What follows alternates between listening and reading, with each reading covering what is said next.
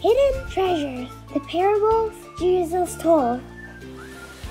We're on the lookout for hidden treasure in Black Hawk Kids, but where can we find it? In the ocean? No. In a cave?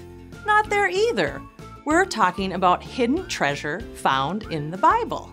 We are so excited to start our next series called Hidden Treasures, the parables Jesus told. We can't wait to dive into stories Jesus told in the Bible, called parables. We'll be searching for important lessons Jesus wanted us to learn and think about, like little bits of hidden treasure more valuable and precious than coins or jewels. Kids will take a look at parables about lost sheep, banquets, barns, sowing seeds, building houses, and lost coins, just to name a few. Through these stories, kids will learn many valuable lessons, that God loves everyone, including them, and that they are important to Him. They will learn about forgiveness and the importance of sharing what they have. Kids will walk away each week knowing that Jesus teaches us important things. So what are we waiting for?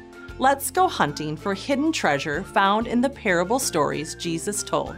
We hope you'll join us.